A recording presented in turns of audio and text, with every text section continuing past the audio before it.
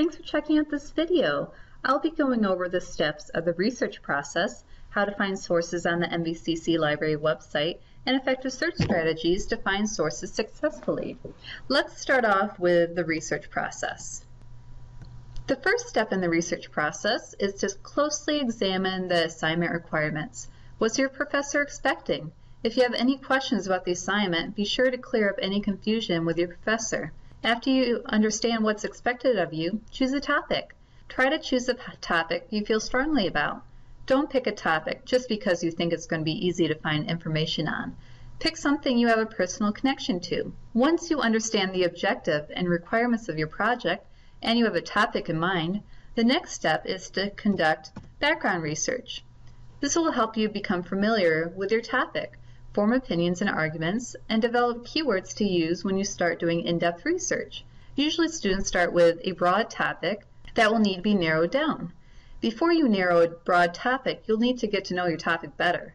Background research to get to know your topic better can take place in Google, dictionaries, encyclopedias, on the library website, or a textbook. Keep in mind, a Wikipedia page is not considered an acceptable source to cite in your academic papers. But encyclopedias are a good starting point to get oriented at the beginning of your research. In background research materials, you may find your topic is called something entirely different in the scientific or medical community from terms you would normally use. Background sources may also springboard you into other sources to get more in-depth information. You need to get a good foundational knowledge of a topic before diving into more critical pieces like scholarly journals or research studies.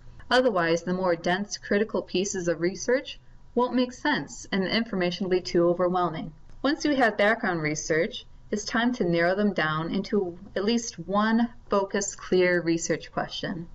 Research questions serve as a guide for the kind of specific information you'll need to compile on your topic. A strong research question will focus and narrow your research and should generate interest by addressing an important issue. Some good examples of research questions include: how do colleges respond to the rise in resident students requesting emotional support animals? What are implications of human genetic engineering? Could it lead to creating a genetically privileged elite? What impact does the media have on children's perception of body image? How can this be mitigated? All of these questions address an important issue, and they can't be answered with a yes or no. And the answer to the questions is an arguable point. Keep in mind that your research question and position may change. As you research, you may find information that will cause you to adjust your initial perspective. Keep an open mind and stay flexible. Once you form some questions and have a specific information need, you'll be ready for more critical sources that will get more in-depth with your focus and more substance than a textbook or encyclopedia article. The more meatier sources are articles from high-profile newspapers like New York Times or Wall Street Journal, academically published books found in the library, and scholarly journal articles. These sources can be found on the library website, which we'll get to shortly. As you are searching for sources, you will always need to be evaluating your sources. I like using the CRAFT test. Question the currency, relevance, authority, accuracy, and purpose of the article or book. Ask yourself, why was this source created? Who was it written for? What's the purpose? Does the author exhibit any bias? Is the author being paid by an organization that has a particular agenda? Is the information up to date? Is the information accurate? There's a lot of questions you should be wondering about as you evaluate your sources. Many of these questions are easily answered with sources on the library website, but harder to answer on the open web. But you should still be evaluating sources even if you're finding them on the library website. Don't take everything you find as fact. The library subscribes to a variety of sources, and some of them are written by very liberal sources, and some are coming from very conservative organizations. Use your critical thinking skills and always evaluate your sources. Then, of course, there's the writing phase of the research paper. Throughout the research process, you should be keeping detailed notes about your ideas, evaluation of sources and where you got your information, and citation information. Different pre-writing strategies work for different people. Some people like outlining, others like cluster mapping, some like free writing. I always tell students to meet with a writing tutor at the beginning of your writing process to talk about your ideas and organize your thoughts. They'll help you narrow down a topic. Then when you have a draft, meet with them again. It's always helpful to get an objective opinion and another set of eyes to tell you if your ideas are being communicated in an effective manner. Make sure you're citing any outside sources. If you don't give credit to your sources, you'll be committing plagiarism, which can lead you to failing the assignment and possibly more serious consequences. If you don't know how to cite, ask a writing tutor or a librarian. There are also citation guides in the library and writing lab website. Your professor is expecting you to analyze scholarly sources in your argumentative paper. Scholarly sources are not typically found through Google. Google Scholar is a good option, but you may run into paywalls preventing you from accessing full articles. The library website is the best place to go for scholarly research. To get to the library website from the MVCC homepage, select Academics and Libraries. A good place to start your research is the main search box on the library homepage. It will search a number of databases once. It doesn't search everything though, but it's a good place to start. Let's say you're interested in the topic of emotional support animals. Just press enter or search and a list of results will appear. If you get 0 results, make sure you're using only keywords, not sentences, and your keywords are spelled correctly. These sources are coming from a variety of source types. You'll be getting scholarly, peer-reviewed journal articles, ebooks, physical book records, newspaper articles, and more. Different source types are more useful at different stages of your research. For example, ebooks or reference entries are more helpful at the beginning of your research, when scholarly peer-reviewed sources are more useful towards the end of the research process, when you're looking for more specific research studies. You can narrow results in a variety of ways. For example, if you're looking for a book, you can go to Material Type and select Books. This will bring up both physical book records located in the library and electronic books available online. If you're looking for scholarly peer-reviewed articles, you can select peer-reviewed journals. You can also limit down by when the source was published by selecting a date range.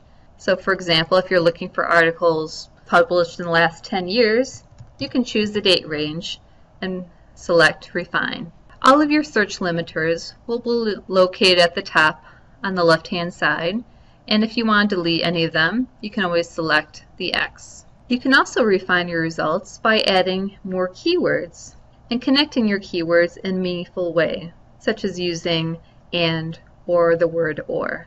Perhaps I'm interested in how colleges are dealing with the issue of students wanting to bring emotional support animals on campus. I can add college or university or campus. Press enter and this will narrow down my results. When you find something that's interesting to you, you can select title. If you selected an item that's available online, a list of databases that are containing that source will appear. If you scroll down, you may also get a description or an abstract of the article. This summary will give you a better idea if the source is worth your time reading into further. If it does seem relevant, select one of the databases to be connected to the article. Now, if you're off campus, you will be asked to sign in. Sign in with the same login information you use for MVCC email, campus computers, or Blackboard. Once you get signed in, you'll see again more information about the article, the abstract or summary, and you can select PDF full text to view the actual article. Here you can download your article, print it off, save it to a Google account, email it to yourself, and this is a very helpful button. This is the citation button.